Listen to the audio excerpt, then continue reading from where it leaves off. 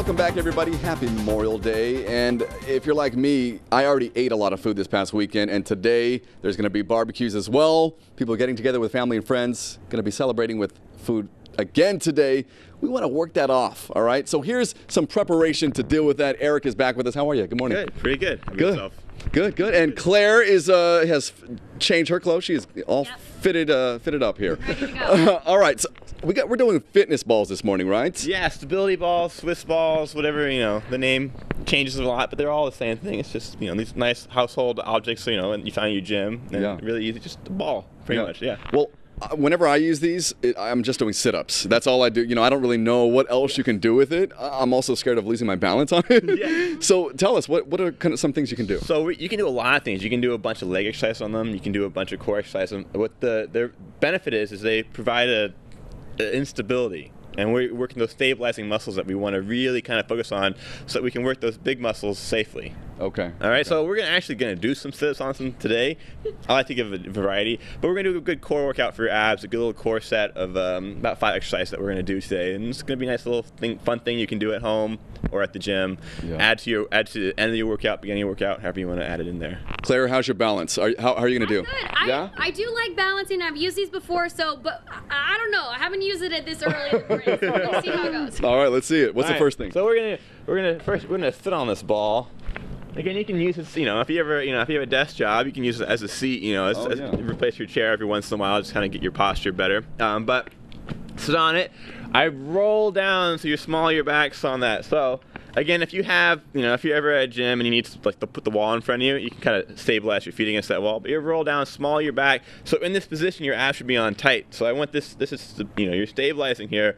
You have to really work that core. And here what we're going to do is just sit-ups, just basic. So when I do my sit-ups, I want to create length through my abs. So I want to create length going back. Because we always think about crunching forward, but really what our abs really want to work on is we want to create length. They work the hardest when we're going back, and then we sit on up nice and tall, keep those abs tight. So we go length and back, come back up. Looks like you're arching a rainbow over and back on up. And again, to create more length, we go ahead and bring the hands right behind the head. Again, we lengthen back and come on back up. Good, nice little set. You can go ahead and do 10 of these, with your workout. Yeah. And then you're gonna go ahead and I like to go ahead and lengthen it back. So we reach back with that shoulder over that shoulder and come back up, and then we reach back over the shoulder again, creating length. So you want to create like an X across your abdominals. So moving your hand back past your head, that helps. It helps with length because we also don't want to use the chest and the shoulders to help get ourselves up. We want to keep that concentrate in that middle of that body, so we want to stay central. So again, creating this hand back again reduces that use of the arms to power yourself back up. So we stay concentrated in the middle of that body. Okay. What else you got for us? And then we're gonna go ahead. You finish out that set, create those length, do a few of those sit-ups, warm those abs up, and then we flip that ball around again. Now we really get to the instability portion. So we have that plank on the ground, but you can really, make that plank better by using it on the ball. So go ahead, come onto that plank on that ball. You hold it strong. Again, you don't want your back to arch. So make sure that your butt's level with your shoulders here, abs are tight.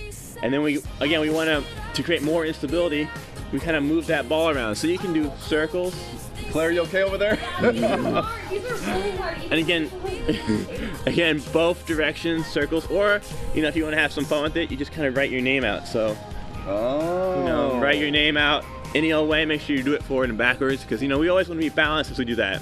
Again, nice strong plank on there. And then what I like to really do to really power those abs is then you come on up and you bring this ball underneath those legs. Oh my goodness. Oh, yeah. Again, in this plank, again, working that balance. Abs gotta be on tight. Don't want to arch that back. Keep that strong plank. And you can do tucks here.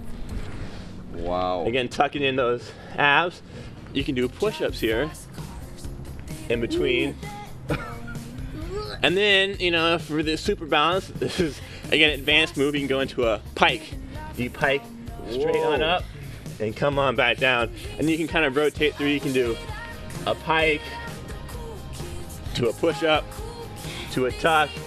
Again, really working that core, total body. Nice little use of that stability ball, menacingly a Swiss ball.